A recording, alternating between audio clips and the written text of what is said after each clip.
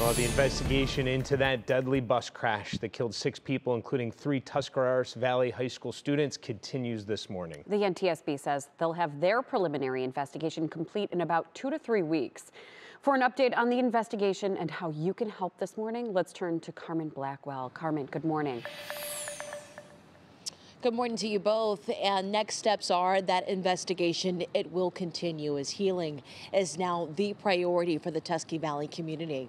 Just yesterday, Governor Mike DeWine, he held a press conference. He says that the federal probe will not hinder or delay the investigation from state officials.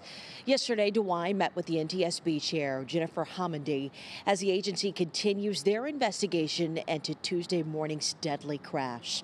At this hour, details are still very limited, but Homendy gave some insight on the other vehicles that were involved in that collision. The NTSB says that they will review video from inside some of the vehicles there, look at traffic conditions leading up to the crash, and try to figure out what exactly caused that massive fiery collision. But a rare moment and a very emotional Governor DeWine during that press conference. Let's listen. When we've had other tragedies that involve children, I can tell the parents that I've, been where they've been where they are now.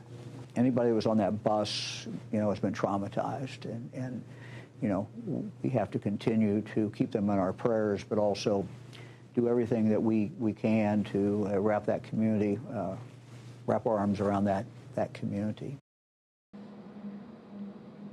Well, requests to make donations have been pouring into the district from those wanting to support the families impacted by this crash. So if you'd like to donate, the Tuscarawas Valley Trojans Foundation, they set up at a GoFundMe that is a First Federal Community Bank, is a GoFundMe set up to deposit any funds raised into that account. You can scan the QR code that you see right here on your screen. That'll take you right to the GoFundMe, and you can also find that very link on our website at wkyc.com.